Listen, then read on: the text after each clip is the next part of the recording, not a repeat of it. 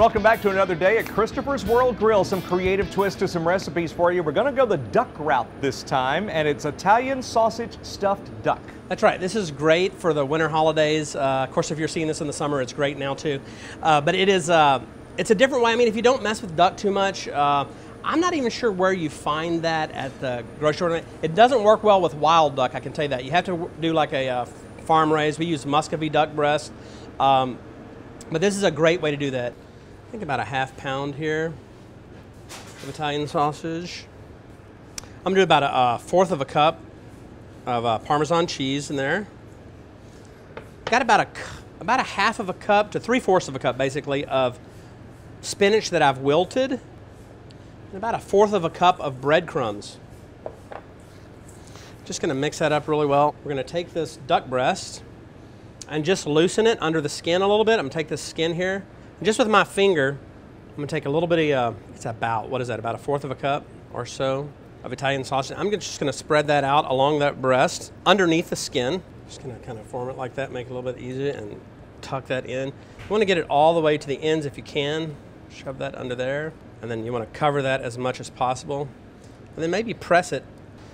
Now we wanna take a sharp knife and just kind of make a couple of slices along the skin so it can get a little bit crispier there. Now just put a little salt and pepper on that. Butter here. Not a lot of fat.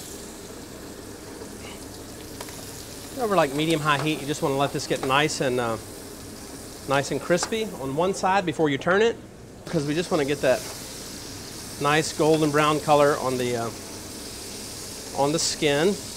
We're going to sear the other side just so we stop any juices escaping, and then we're going to finish that in the oven. All right, once those got a little bit of color on the bottom, I'm going to go ahead and transfer those to my baking dish that I'm using and put those in the oven about 350 degrees for about 15 minutes. Okay, our duck breasts are ready. Let them rest for about 10 or 15 minutes after they come out of the oven. I'm just going to slice this on the bias a little bit here. And now I've got a little butternut squash puree that we use in the restaurant. Now the sauce for this that I'm using is a dried cherry sauce. Now, I know that the sauce is very critical, but you can play around a little bit at home. Take some dried cherries, some shallots, some red wine, maybe a little sugar, and just let it all reduce down, make kind of a glaze. I've done that, and I've added a little bit of meat glaze there also, like a little bit of beef stock that I've reduced down a little bit. So I've got some dried cherries here. We've got a little bit of sweet potato garnish on top of here, just like that. Okay, there it is. Real easy squeezy, but you can make it real pretty if you like.